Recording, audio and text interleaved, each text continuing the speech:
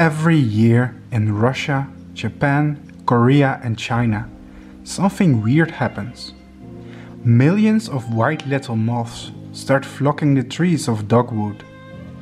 Dogwood, in this case, refers to the genus Lymantriidae and cornus, the plants that the moths are attracted to. In reality, it's not the plants they are attracted to, it's the females, hiding in these very plants. You see, the life cycle of this moth can only be completed on several kinds of dogwoods in temperate Asia. Caterpillars spin cocoons in the trees, and a few weeks later they hatch into moths. The males hatch earlier than the females and start looking for females in masses. Turns out this species is even labeled as a pest species, since the caterpillars can have itching hairs and can turn up in masses. They also turn up as are considered to be defoliators, since they can be very abundant and defoliate the trees. Welcome to another one of my videos today, my dear viewers. When it comes to moths, I have many interests. One of them is the silk moths or emperor moths, the family Saturnidae. Another big interest of mine are the tiger moths, the Arctinae. Both of these, you'll see a lot of them on my channel. But another interest of mine are pests and their ecology. I just think it's fascinating. Now, pest is a very artificial concept made up by humans, but I still find it interesting to think about the types of moths that are culturally to our society the most important, and they tend to be the ones that damage our crops or pose a threat to our health or anything like that. And today we are doing a Patreon sponsored episode. On Patreon you can set goals, and I set for $270 I set a goal, a special episode about the moth Ivela auripes, and guess what, we managed to hit this goal. So because of that we are going to celebrate with this special video, and I managed to obtain some material here of the species, of the offending species that we are going to take a look at right now and answer some questions about the species in general. Let's see what's inside. Here it is. And here it is. This is what it's all about. This tiny white moth is the big offender, and today we are going to find out if this is really a pest or not, and take a closer look at their ecology in captivity as well. Now, the specimen I'm holding here is not in perfect condition. It has damaged wings, but that's not really a problem. They don't need to be perfect, just to have an example for YouTube. And this is the female of the Ivela auripes, the species that we are going to talk about today. Now, the specimen I have here, which is a female, is a nice example to show for YouTube. However, there is a much nicer example I can show you as well. Because I happen to have some overwintering eggs of this species. And my purpose is not to breed a million of them. My purpose is just to show the life cycle from egg to moth in a YouTube video, while we discuss some of the ins and outs of the biology of this interesting insect. Let's get started, and thanks for the sponsorship. The eggs of Ivela auripes are laid against tree bark. As you can see, the eggs blend perfectly into the bark, as they are coated with what seems to be a dark colored adhesive and glued very tightly to the surface as one flat layer. These eggs take about 9 months to hatch. This species is only reported to have 1 generation per year, and thus the eggs need to overwinter and experience an extensive period of cold temperature before the caterpillars hatch from the egg mass. For a while though, it seems that I was lucky. In spring I was checking my overwintering materials, and I found that indeed larvae were hatching. Here you can see some of the tiny babies hatching inside the container. Can you see the babies hatching? Aren't they cute? These are the tiny hatchlings that will eventually grow into snow white moths. I put them in a plastic box, together with some of the earliest leaves of the common dogwood, Cornus sanguinea, in spring. I closed the lid on them. I let them sit at room temperature. Meanwhile, take a look at these eggs that are hatching. You can see the holes where the caterpillars have left their eggshells.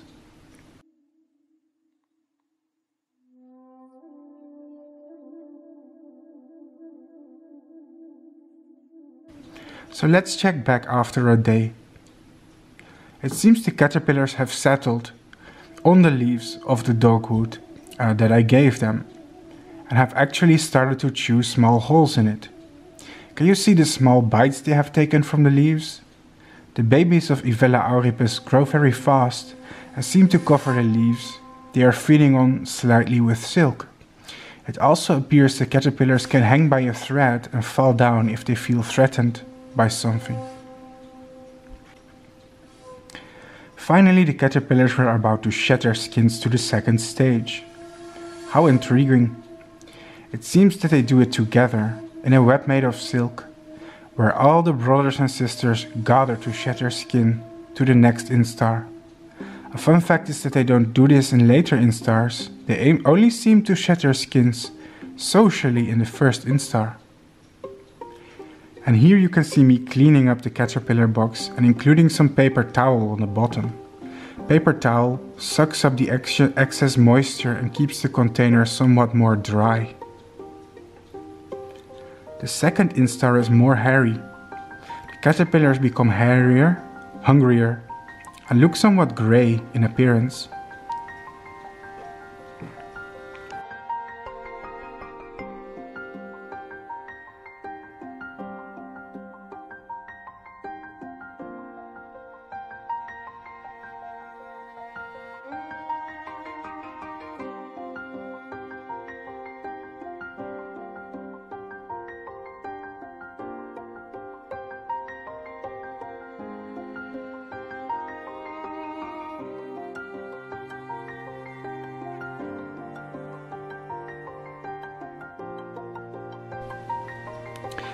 It is in this exact moment that I decided they need a bigger cage.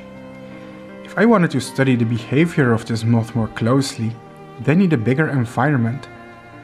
It's also better for the health of the caterpillars to not be in completely airtight plastic boxes once they grow bigger.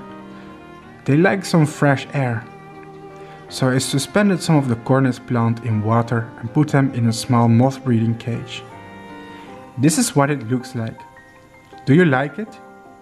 Much more space for my babies. I'm sorry that the cage is a bit stained and dirty, it's been used a lot, but guess what?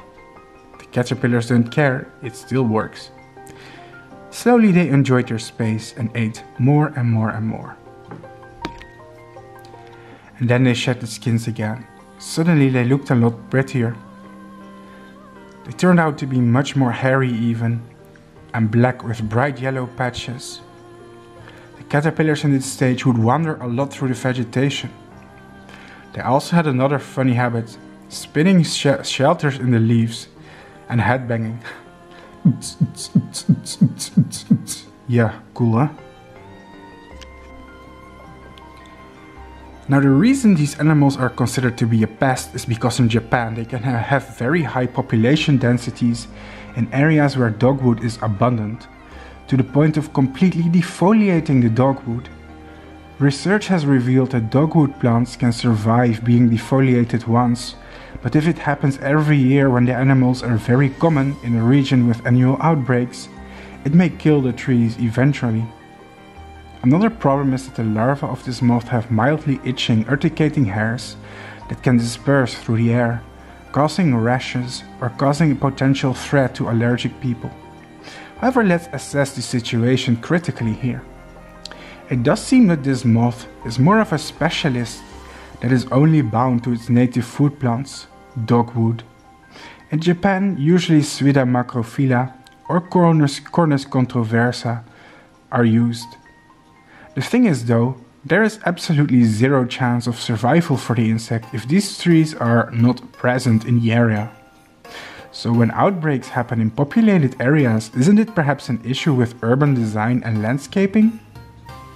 The issue is a lack of biodiversity in urban areas. When you plant too much of a single tree or plant species, then you create a monoculture, and the few species that depend on these plants can become overabundant. In Europe, we have a similar problem with the oak processionary caterpillar. Somehow, the government thought it was a good idea to plant oak trees everywhere, especially alongside roads and in parks and residential areas. Turns out the oak processionary caterpillars take advantage of this. You could remove the oaks and replace them with other trees, but in the end it will only create an opportunity for other species to become abundant. In a biodiverse landscape, all species will be kept in check by their native predators and food competition. In Japan, Korea, China and Russia, giant dogwoods are often planted for decoration since they have beautiful flowers. This helps the species thrive in this urban monoculture. The good news is that many other species prey on the insect, including parasitic wasps, flies, insectivorous birds, beetles, assassin bugs, and many more.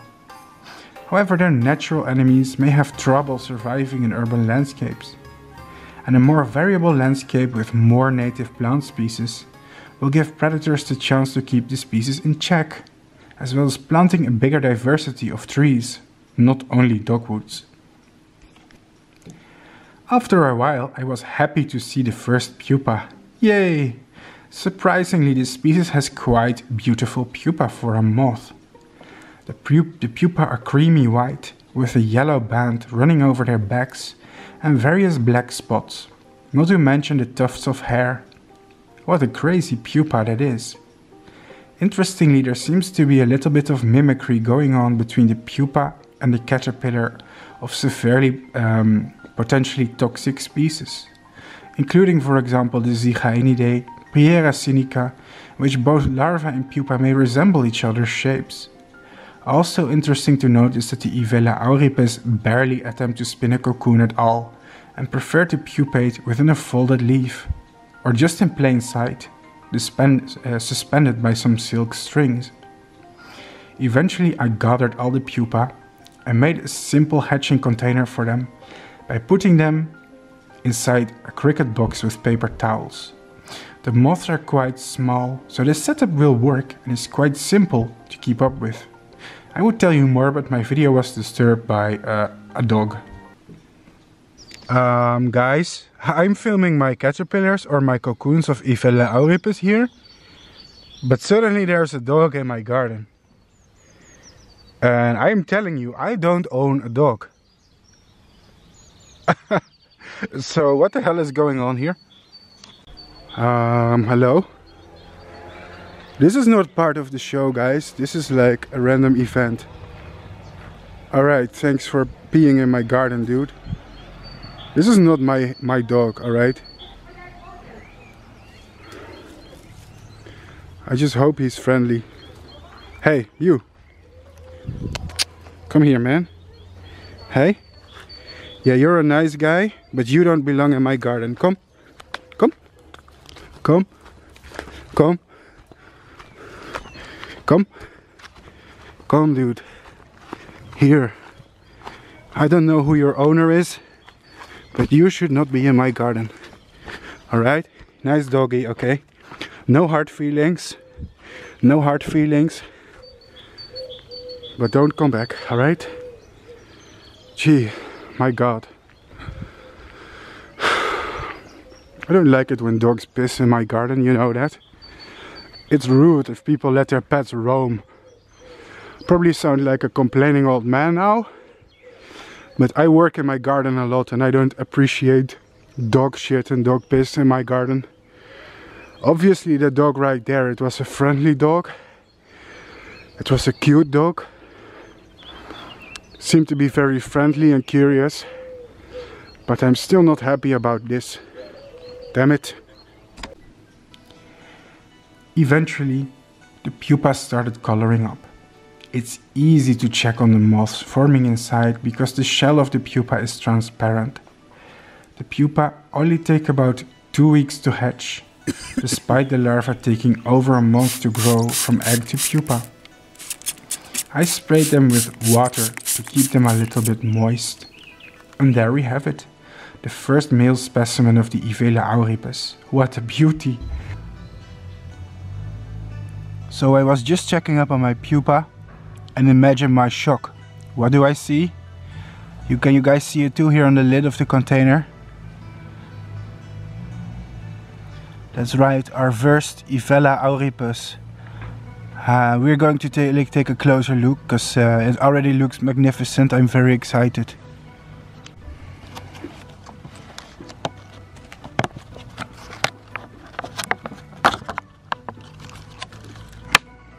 There you go.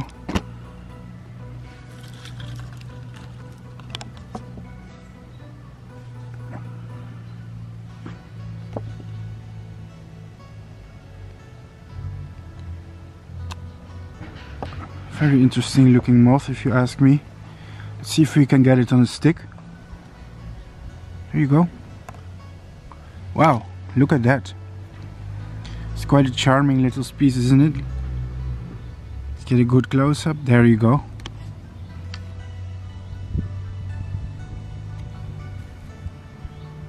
What a beauty.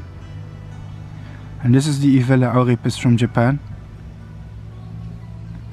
This moth is mainly white, with 2 bright yellow forelegs and big black antennae. Interesting to notice that when disturbed, the species appears to have some type of thread pose. They fall to the floor and spread their wings widely. I wonder if the white color actually works as some type of warning or aposematism. Their host plant is toxic after all. Cornus contains iridoid glycosides, but there is no evidence that the moths sequester these toxins, which would mean they are chemically protected. Another option is that they try to mimic moths from the genus Euproctis, which are also commonly white and covered with defensive itchy hairs. In order to find the females, the males have very large and sensitive antennae.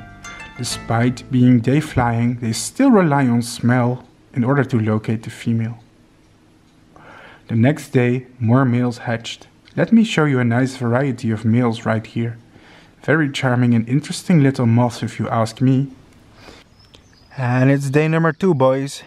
Turns out 5 males hatched in 24 hours time.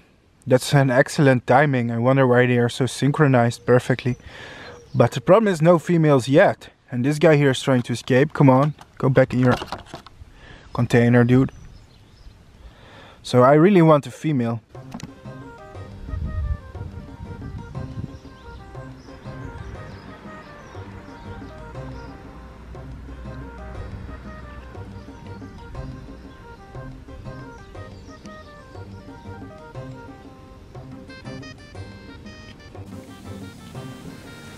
These moths, it seems, or at least in captivity, tend to lose the scales on their thorax quite fast. Now at this point in the video I was quite frustrated. The container you're looking at right now shows us 12 males. Yeah, 12 individuals. This bothered me a lot, since I definitely need a female to finish this video. The point of this video was that I was going to show you all the life stages of this insect, and if the female is missing, it would lessen the quality a lot. The good news is, however, I had 1 pupa left. Yes, 1 single pupa. And the good news is the last pupa is a female. Life cycle completed. There she is, the female. She seems to be much bigger and fatter than the males.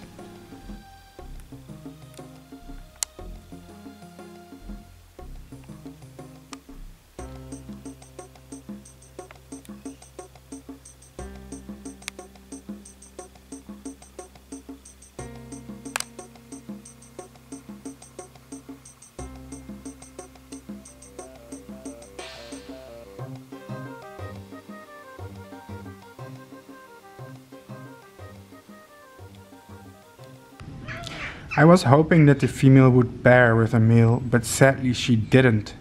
So this bloodline did not continue. I'm not so sure why the males didn't show any interest in the female at all. I had no pairings. Usually moths from this family are very easy to pair. I guess I just had bad luck. It's not good to raise 12 males and only one female, so everything has to depend on one single individual, which is not great. Maybe I'll have to try again someday in the future with more individuals, but who knows. Hey, thanks for watching my video and I hope you enjoyed it. Bye bye. Thanks for watching, guys. I really appreciate the fact that so many people are watching my channel now, and it really motivates me to work on some really big nice videos in the future. There's one thing I want to say, and you probably already guessed what it is. See, take a look at this. Yeah. My YouTube channel is not supported by YouTube. It is completely and permanently demonetized by YouTube. Why? I don't know. That's how it is. So my YouTube channel is basically a very big passion project. And I don't do YouTube to make money. I do YouTube because I love biology, I love insects, and I want to spread some awareness about them and teach you something about them. However, it does really help when people support me financially, and therefore I have a crowdfunding platform. It's called Patreon, but there's also other options such as Ivela auripes and PayPal. And as annoying as it is to give you the same reminder at the end of all of my videos, I know it's annoying to hear it all over again, but it's what keeps my channel online and free to watch for everyone. I understand not everybody is able to contribute, especially during difficult times like these, and that's completely fine. This is only for those who are willing and able to, that like my videos enough and think to themselves, this is something worth supporting. So yeah, consider helping me out or subscribing to my Patreon. If not, I like the fact that you are just watching my videos. My channel has grown a lot. I'm working behind the scenes on some very big stuff. You'll have to be patient for me to release it, but it's going to be a very good year for my channel. Hope to see you again. Oh, I should shave. I'm getting a little bit of a beard. Usually I'm always clean shaven. What do you guys think? Does it suit me or not? Hey, bye bye.